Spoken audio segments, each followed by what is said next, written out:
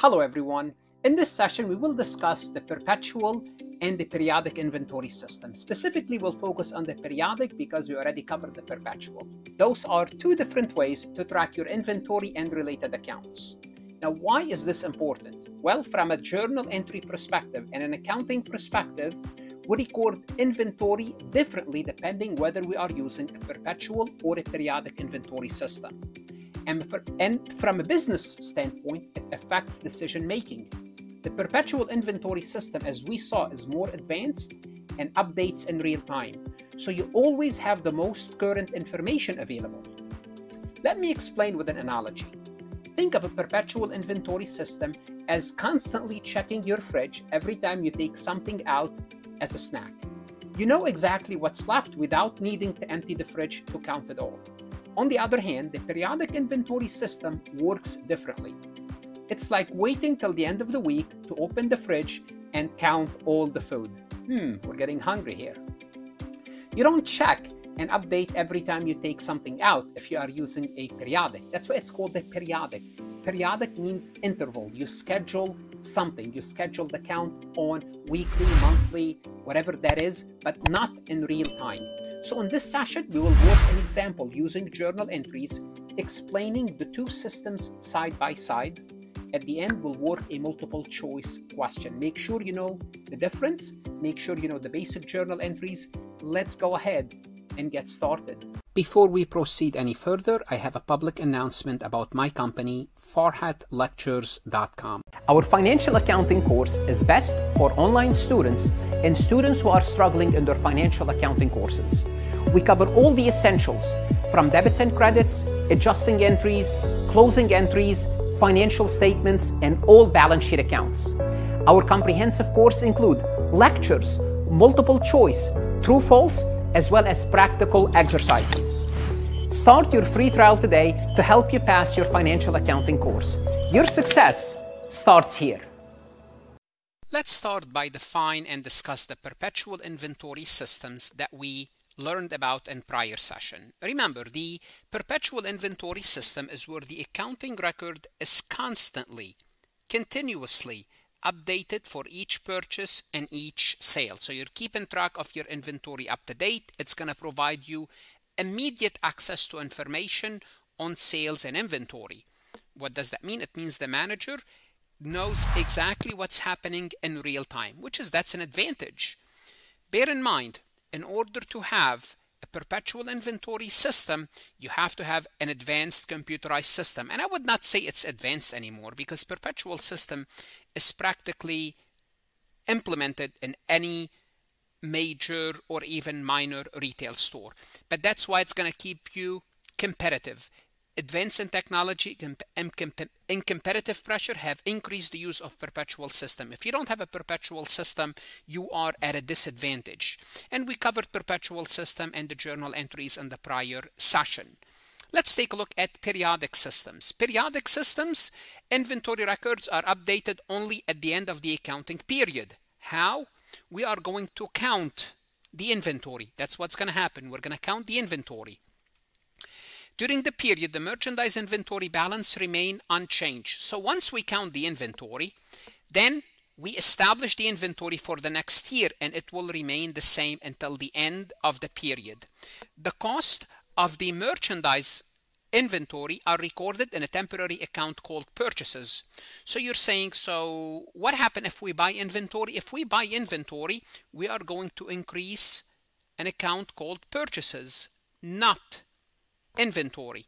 And you're going to see what's going to happen to purchases. And I already told you inventory is established at the end of the period and the ending inventory will become the beginning. It will remain unchanged until the end of the year. Then we're going to have an account called purchases and return. We're going to also keep track of our purchases, which as I told you already, purchase returns and allowances separately, as well as purchase discount and transportation end. So in this system, you are going to see new accounts. Let me list them for you. Actually, they're all listed here. We're going to have a new account called purchases, a new account called purchase returns and allowances, a new account called purchase discount, and an account called transportation end. Those are all new that belongs to the periodic system. So what about perpetual system? What about if we have a purchase returns and allowances? What if we have a purchase discounts? What if we have transportation in? In a perpetual system, we automatically adjust inventory because our inventory is keeping track of continuously in real time, not periodic. At the end of the period, as I started, a physical count of inventory is conducted to determine the cost of goods sold and to determine ending inventory as well, and we're going to see how later on. Bear in mind, during the period, we only journalize entries for revenue. We don't keep track of cost of goods sold. Why not? Because at the end of the period, we'll determine cost of goods sold, and you're going to see how at the end of this recording, matter of fact. And we have the closing entries, include updating the merchandise inventory account. So during the closing process, and we're going to see the closing process as well, this is when we establish the ending inventory based on the count. And you will see that as well. So there's a lot to learn in this session. We will start with purchasing and making payment. So on June 1st, we purchased merchandise 2,500 with credit terms 2/10 and 30. Well, under a perpetual system, we increase inventory, we increase accounts payable. This is the perpetual. Under a periodic inventory system, we debit, increase purchases, and increase accounts payable. Now, purchases is a cost of goods sold account. Eventually, it's going to be closed to cost of goods sold. So I'm going to warn you right now, once we get to the closing process, you're going to see I'm going to close purchases to income summary. Hold on a second. So why are you telling me it's going to be close to cost of goods sold? You can close it to cost of goods sold first, then cost of goods sold is a temporary account. You have to close it to income summary. So I'm going to close it directly to income summary. Then I'm going to show you eventually when I compute cost of goods sold that purchases goes into cost of goods sold. So, but eventually it's close to close to income summary, but you can close it to cost before you take it to income summary. But I'm going to close it directly to income summary. But what I want you to know, the reason I say close to cost of goods sold, I want you to think as a purchase as a sub-account of cost of goods sold. A sub-account. It means an account related to computing cost of goods sold. Now we made the payment within the discount period on June 9th. Under the perpetual inventory system, we paid $24.50. Under the periodic system, we paid $24.50. And notice every time I indent, that's the credit, by the way. So I credit cash, debit my accounts payable, $2,500 to remove it. And under the perpetual inventory system, I credit my merchandise inventory to reduce my merchandise inventory directly. Under a periodic inventory system, obviously, I have to reduce my accounts payable by $2,500. However, I have a purchase discount. So let me highlight the accounts that are different. Purchases is different. Purchases discount. Purchases discount is a contra purchase account. It reduces purchases and it's also cost of goods sold account. Eventually, it will be close to cost of goods sold. Then to income summary, I'm going to close it to income summary directly. Then if the customer pay outside the discount period, there's no difference. They have to pay $2,500. They'll pay $2,500 either or. So it doesn't really matter if we pay the outside period. There's no discount and the entry is the same. Let's take a look at return of defective merchandise and freight when it comes to periodic and perpetual. On June 5th, the company returned $500 worth of defective goods. Well, under a perpetual, we reduce accounts payable and we reduce the inventory immediately. Under a periodic, we owe $500 less, but we keep track of our purchase returns and allowances in a separate account. So what do? We keep track of this account separately. This is also a new account. Purchase returns and allowances is a contra purchase. It's closed to cost of goods sold. It's a sub-account of cost of goods sold. So this is how we deal with it. Notice this is also a new account. On June 2nd, we paid $150 for freight. Remember, for freight, under a perpetual freight in, when we pay for something, When we pay for something, we increase our inventory and we reduce our cash, debit inventory, credit cash. Under a periodic system, we keep track of our freight separately. And what do? Let me highlight in yellow, it's a new account. We have a transportation in. Transportation in is a cost of goods sold. As you pay for more transportation, your cost for that period goes up and we credit cash. Let's take a look at the sales transaction to kind of compare them side by side. On June 1st, we sold merchandise worth of $3,500. Cost $1,400. This is the entry under the perpetual. You should be very familiar with it. Under the periodic, you debit account receivable, credit sales. Same thing, except we don't keep track of cost of goods sold. There's no entry for cost of goods sold. Are you saying in a periodic system we don't keep track of cost of goods sold? Yes, we do. We compute cost of goods sold end of period. So we don't know our cost till the end of the period, which is not good. Because as a manager, as an investor, as an owner, you want to know what is your cost as time goes by. Under a perpetual, I am keeping track of my cost. I'm also keeping track of my inventory, not under my periodic system. That's why it's an old system. It put the company at a disadvantage. Let's take a look at sales transactions, specifically returns and allowances. Let's assume the customer returned $100 worth of merchandise at $40. Well, debit sales returns and allowances, credit cash under perpetual. Debit sales returns and allowances, credit cash. Remember, this is a contra revenue. Now, under a perpetual, we put back the inventory back in inventory because somebody returned an item for us. We don't keep track of our inventory. Also, under a perpetual, we keep track of our cost of goods sold. We don't do that under a periodic. So notice the lack of information, real-time information about inventory and cost of sales for the periodic system. On June 10th, we grant a client $60 allowance. Debit sales returns and allowances, credit cash. It's the same for perpetual and periodic. From an adjusting entry perspective, remember, for cost of goods sold under a perpetual system, we adjust cost of goods sold and we adjust inventory. For example, if you remember, if we have shrinkage, a nice word for theft or loss. Under a periodic, we don't do that. Under a periodic, when do we adjust inventory? When we do the count. When do we adjust inventory? When we do the count. And when do we compute cost of goods sold? When we do the count. If we need to make any adjustments at the end of the year for sales discount, we debit sales discounts, credit allowance for sales discount. It's the same. If we need to make an adjusting entry to estimate sales returns and allowances, again, it's the same whether it's periodic or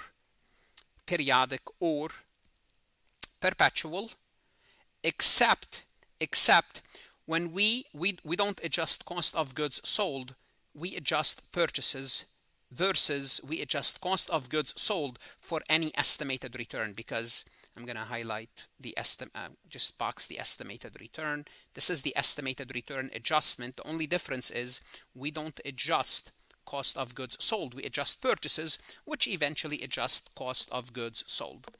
So what I'm going to show you now is all those new accounts and what happened to them as we close them. At the end of the period. So we're going to go through the closing process for the periodic system. Remember, step one, we close sales. So let's assume we have sales 450. We reduce sales and we transfer it to income summary. So this is basically one of the steps. Now in step one, also what we have to do in step one in the closing process is establish ending inventory. So what's going to happen is we are going to count ending inventory. So we're going to send someone and ask them to count ending inventory to establish ending inventory. So we debit ending inventory as part of the closing process and we increase credit income summary. Now you're going to see we're going to remove beginning inventory as part of the closing process, but just follow with me. So part of the closing process in a periodic system is to remove ending inventory. Hold on a second. Ending inventory is an asset. Why am I removing this? And why am I establishing this? I'm establishing a new ending inventory and I'm removing the old inventory. So I'm just basically taking the change basically into income summary, and you're going to see how later. Also, what I have to do is I have to close purchase discount, because when I establish the purchase discount, notice here, a purchase discount, let's go back here, when I received a discount, it was a credit. It reduced my purchases. Now I need to close this temporary account. Where am I going to close it? I'm going to close it to income summary. So I'm going to purchases, let me show you the T account, purchase discount. Initially, it has a credit of 7,500. Now I need to close it to make it go down to 0. Now, I reduce it and I credit income summary. I could have also, what did I do? I could have also credited cost of goods sold. But if I credited cost of goods sold, let's assume I did this, then I'm going to have to debit cost of goods sold 7,500 and credit income summary 7,500. So debit cost of goods sold 7,500, credit cost of goods sold, not necessary. Just go ahead and close it to income summary immediately. But what I want you to see is, and I keep putting it here, you close to cost of goods sold first, then you close to income summary. I just don't want you to go through the 2 steps, because I think you are competent enough to see this. And I want you to see that purchase discount, purchases, purchase returns and allowances, those are cost of goods sold account, which is a temporary account, which eventually close to income summary. Also, I'm going to close purchase returns and allowances. Same concept. I have 3,000. It was a credit. So it's the purchase return is 3,000 credit. I will debit it 3,000 to bring it down to 0, and I close it to income summary. Again, it's closed first to cost of goods sold, but I'm not going to go through this because I'm sure you can see this. So this is, I will undertake this is in step 1. In step 2, I'm going to close all my expenses. So I have salaries expense, depreciation expense, all these expenses, I credit them and I debit income summary. In addition to the expenses, this is where the new accounts are introduced, we have to close beginning inventory. So beginning inventory for this company was 25,000. Where did this number came from? Well, remember, in the prior step, I established ending inventory. This ending inventory becomes beginning of next year. Now, the prior year, I started with 25,000. Now I have to close it because I established the new inventory. The new inventory is 30. So what I do is I reduce my beginning inventory. I remove my inventory 30 and I replace it with the 30,000. Can I combine those? Sure, I can combine. Sure, I can combine. I can combine this entry with this entry. So if I combine them, all what I have to do is debit inventory 5,000, credit income summary 5,000. So basically, if I combine them, so it will be merchandise inventory 5,000, credit income summary 5,000. So simply put, I increased my inventory by 5,000 because the new inventory is 30. It gets added to the existing one. But I have it in 2 entries to show you, you remove the old, this is the old, and you establish the new. And you establish the new. It's 2 entries, but it could be done in 1 entry once you know what you are doing. Also, I have to remove purchases, which is a temporary account. Remember, when I make purchases throughout the year, I debit this account 270. What do I need to do now? I need to close it. I'm going to credit this account to bring it down to 0.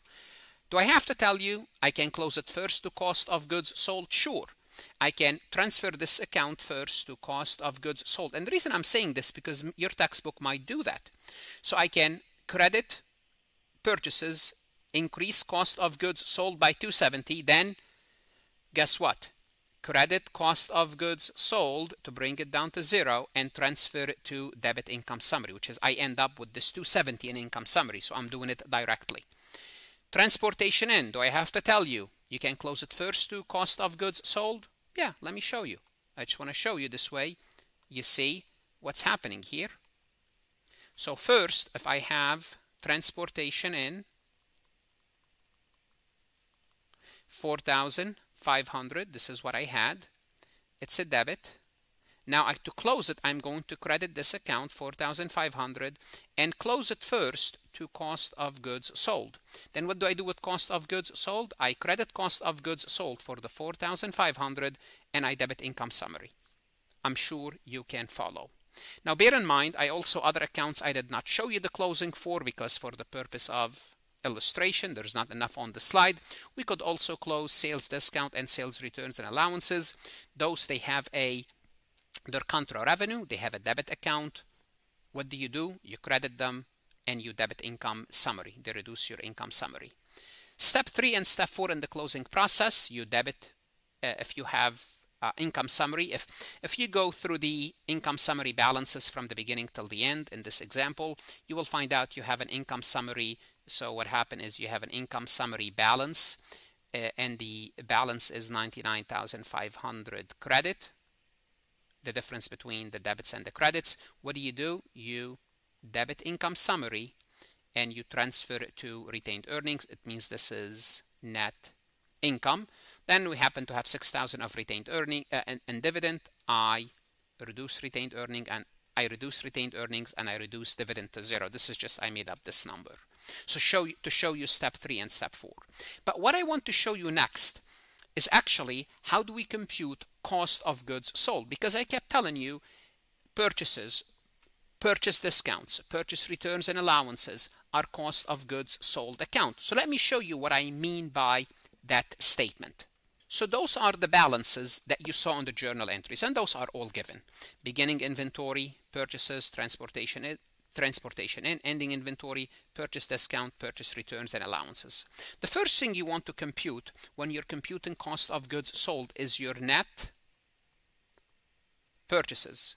So you purchased 270,000, but you had additional cost and additional deductions. So what you do is you'll take your purchases, you add transportation into it, you deduct purchase discount, you deduct purchase allowances to get to net purchases. So purchases 270 plus transportation, because if you pay transportation to transport something, it's added to your cost. I hope this makes sense. You deduct any discount, you deduct any purchase returns and allowances. Your net purchases is 264,000. Now we're going to compute cost of goods sold. I hope you know the formula for this. So basically, transportation, purchase discount, purchase allowances, they all went into the purchase account. Now we call it net purchase, and it happens to be 264. Now we compute cost of goods sold. What is the formula for cost of goods sold?